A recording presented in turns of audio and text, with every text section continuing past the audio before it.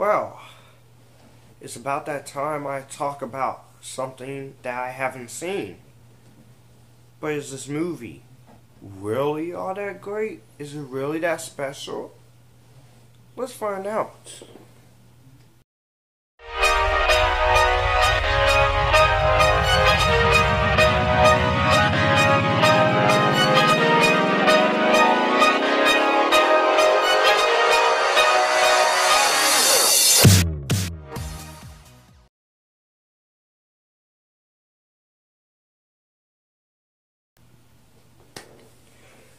Ghost in the Shell is a 1995 fantasy mystery film directed by Mamoru Oshii and is adapted from the manga of the same name.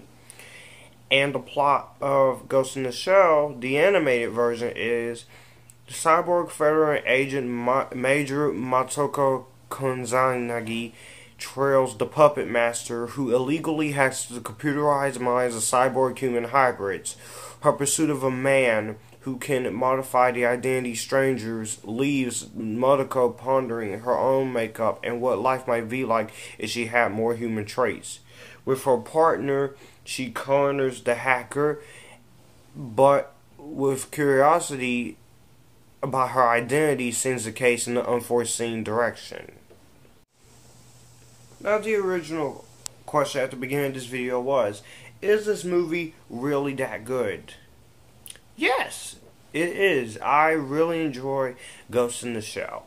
It is a very amazing anime film, and I never seen this before, so last night was my first time watching this movie, and just this movie is so fun, so awesome, and just this movie has inspired a lot of people. And it serves inspiration for a lot of filmmakers. It leaves a big influence on people with the Wachowskis, for the Matrix. Just a lot of it. It's a great film. It's also been inspired a number of films. Including James Cameron's Avatar, artificial intelligence surrogates. Just this movie is pretty much an inspiration for the films. It's just really cool.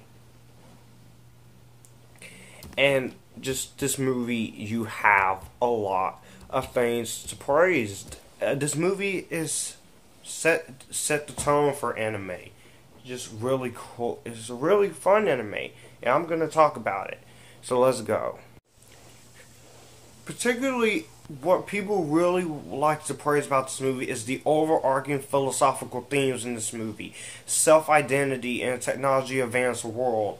A lot of themes going on in this movie. Just, wow. It's really, just amazing. And just the themes in this movie, gender identity, all that stuff. This movie begins with the paradoxical introduction to a narrative that is all about gender identity and self-identity. That I do praise, and just that was just something really funny. And the movie has a 95% on Rotten Tomatoes. This movie is a thoughtful, complex treat for anime fans and an introduction for people for the new genre. I like anime, of course. I love Dragon Ball, of course, and I like the Animatrix, so I wanted to see what was all the buzz with this film, and just this, and I did. I just like it.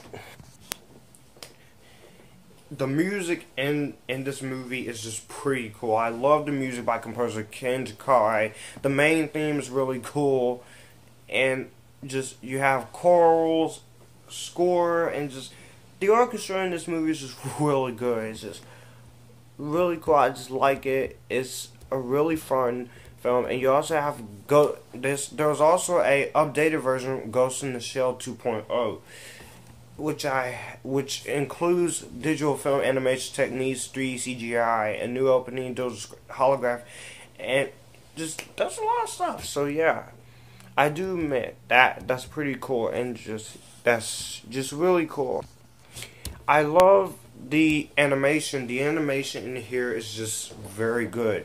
Digital generated animation is just pretty cool. You got cell animation, computer graphics, and just how the movie plays out is just with this animation. It works really cool with the animation on Avid technology.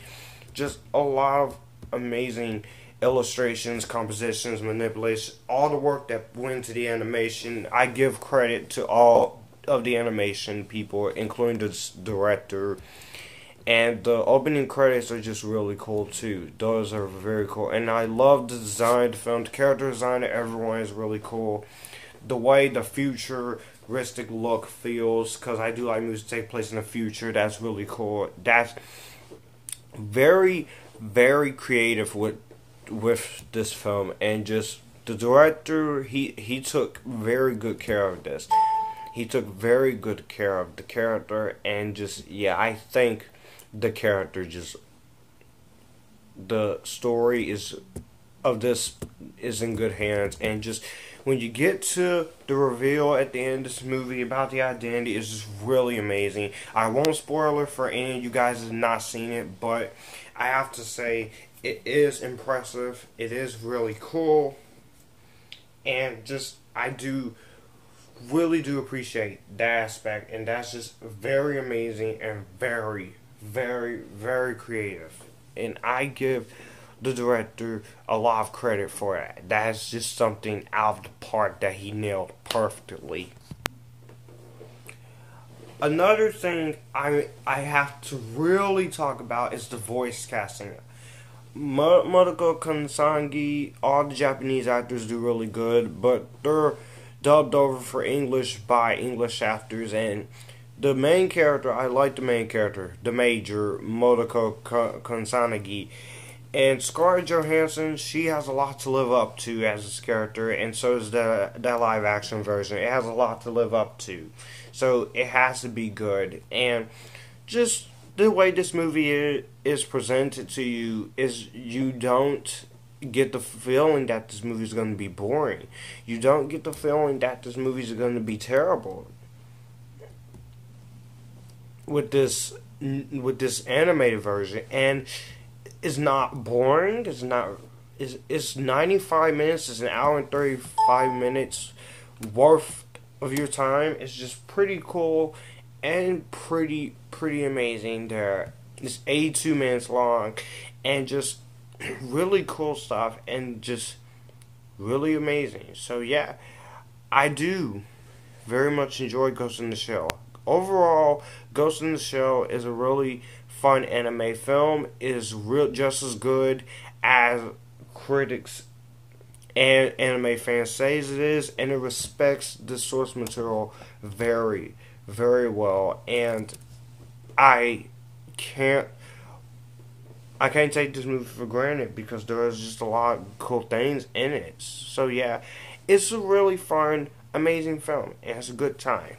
And I'm going to give Ghost in the Shell 1995 an A++ with my JD RSA, my Rainbow Seal of Approval.